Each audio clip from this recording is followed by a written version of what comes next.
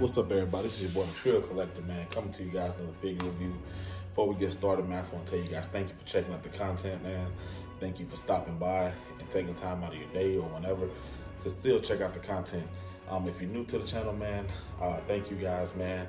Also, if you are stopping by, go ahead and hit that like button, the notification bell, and that subscribe button, man. It really helps the channel grow more than you guys would ever know. So, with that being said, man, today we'll be looking at the newest manga dimension figure as far as Dragon Ball Z goes that's been released. I know recently we've had the Ultra Instinct Goku, we've had the Super Master Stars piece Bardock, we've had the overseas in Japan, the Super Master Stars piece Vegeta.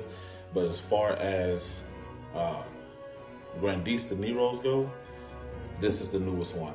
This is the newest Manga Dimensions figure that has been released in Taiwan, in China actually. I just got word yesterday that a lot of my friends overseas in Japan don't have this figure yet, and which unbeknownst to me, I thought that, you know, the guys over there would have this figure, but, you know, I was told that it does not get released to them, so they have to wait a little bit for it, which sucks, you know. So, but nonetheless, I was able to get my hands on this bad boy, man, and this is one of the figures, Manga Dimensions wise, the one I was really looking forward to, solely because this particular sculpt, this particular form of Vegeta has a lot of sentimental value to me, and I'll get into that with you guys shortly. But like we always do, guys, here's the Toei animation stick of authenticity right there. There is the Grandista Vegeta. Sorry, I'm trying to get that glare off, guys. Him in this nice window box. A little bit of back art there to show. So we're gonna go ahead and unbox this boy, man, for you guys here while we're doing this review.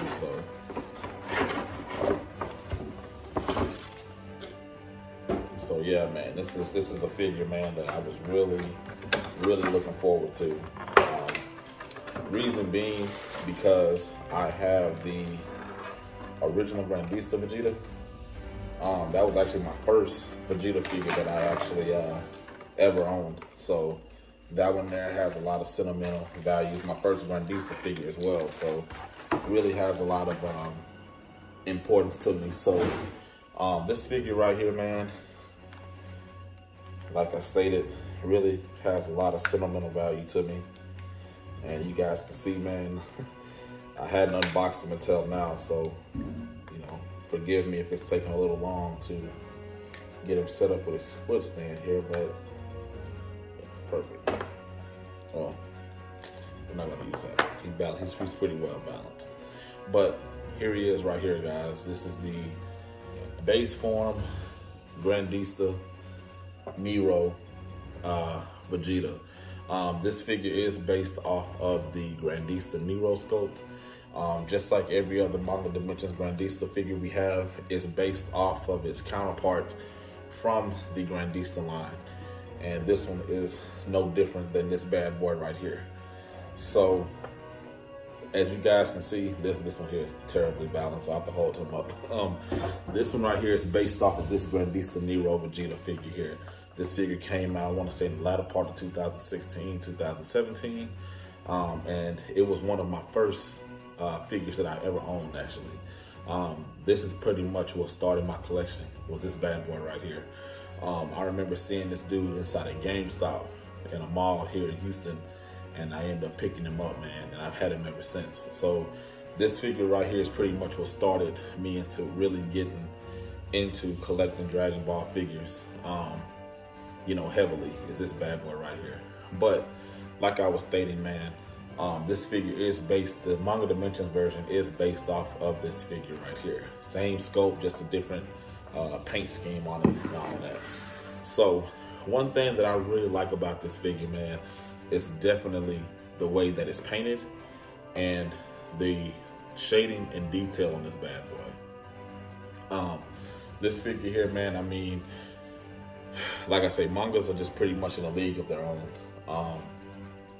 There's no other figure, in my opinion, that can really you know, as far as paint scheme goes, that can really stand a light to Manga Dimensions figures. Like I said, they're just in a league of their own, man. This figure goes alongside perfectly with the Grandista base form Goku that's been out for quite some time as well. And funny thing about it, that was my first Manga Dimensions figure. And unfortunately, I don't have him here at the moment, but I will be doing a review on him. So as soon as I'm able to, you know, to dig him out, man, I'll definitely show you guys a side-by-side comparison of this figure. Another thing that's pretty cool about it is I really like how they gave this figure a little bit more detail within the battle damage on Vegeta's, I don't want to say undergarments, but pretty much it's like his bodysuit, I guess you could call it that.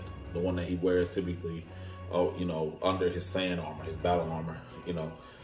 This one here, as you guys can see, it's kind of lackluster.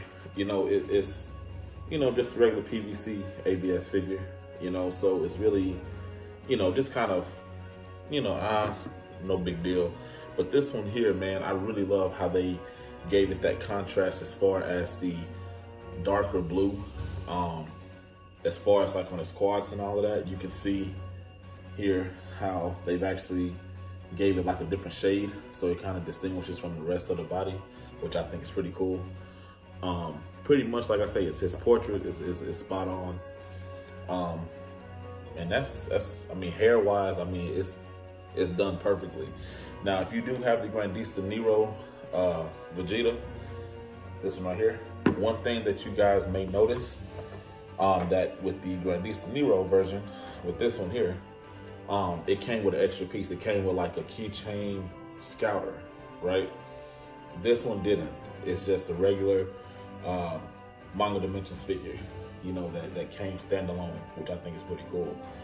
Just like the Super Saiyan Vegeta that I reviewed a while ago, exact same thing. That one does not have the interchangeable head, but it does have the Super Saiyan head that is sculpted with. So, you know, kind of, you know, takes a trinket, lose a trinket type thing. But I really prefer that it's, you know, it comes just the way it is, you know, gives its own personality. If you inquire where I got this figure from, I got this figure from a member of my Smash group, Miss Yvonne Chan, with Global Figures. Really awesome individual. Every time that, you know, she has something new, she definitely hooks you up with that, man, if you inquire about it. Really rapid and really responsive with shipping and all of that.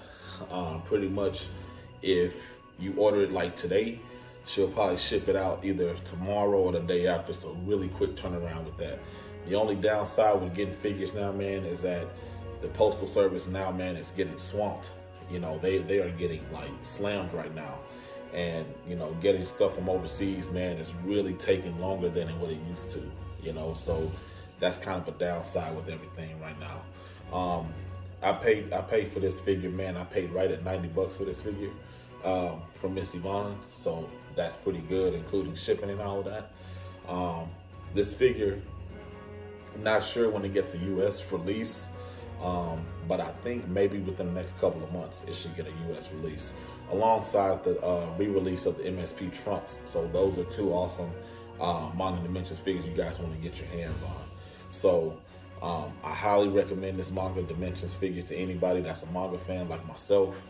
Really standout piece. It really goes great with the Grandista base form Goku.